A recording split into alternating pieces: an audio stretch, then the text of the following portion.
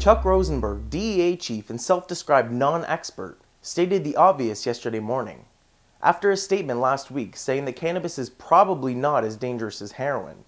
The agency's new leader clarified that, quote, heroin is clearly more dangerous than marijuana. Rosenberg said his original comment should have been clearer, but reiterated that cannabis is still harmful and dangerous, without any evidence to back up this claim. Dan Riffle, director of federal policies at the Marijuana Policy Project, called Rosenberg's statement common sense, adding that it's great that the DEA has accepted what any rational person has known for years. Still, it's painfully obvious that DEA Chief Chuck Rosenberg is woefully unqualified for his new job.